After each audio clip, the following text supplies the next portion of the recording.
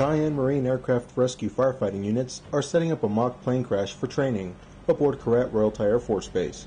The mock site is on the edge of the runway and features a live airplane fuel fire to make it more realistic. It's important because in a real situation, you make sure that you're up to the standard to be able to pull through when somebody's life actually is on the line. The crash crews line up in a 3-man team. One crew member mans the fire hose on the truck to support them. Both crews approach the fire from opposite sides to extinguish it.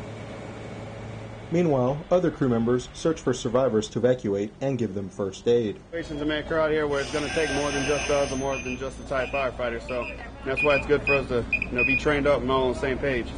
So when it does happen, we can come together and get the job done. The crash crews put the fire out and found all the mock survivors.